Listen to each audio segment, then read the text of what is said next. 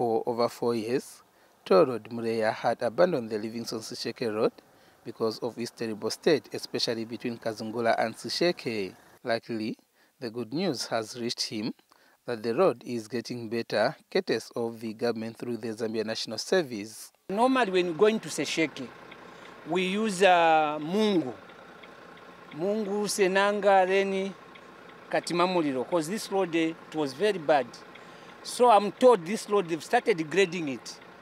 So I've decided to try it. I see how many hours which I will use from Sesheke to Kazungula or Livingstone. Because some time back we used to take about 8 to 9 hours just driving from Sesheke to Livingstone. So I want to try it. Mulobezi Member of Parliament Raphael Mabenga is happy that people of Mulobezi will use an improved road on their way to Livingstone. First of all, I'd like to thank the government of the new Dawn administration for this wonderful job which they are doing for the good people of Mulobezi. ZNS, they are here to do a good job. They have ripped off the bad stretches. They are still continuing. Before, we're moving at 10, 20 kilometers per hour.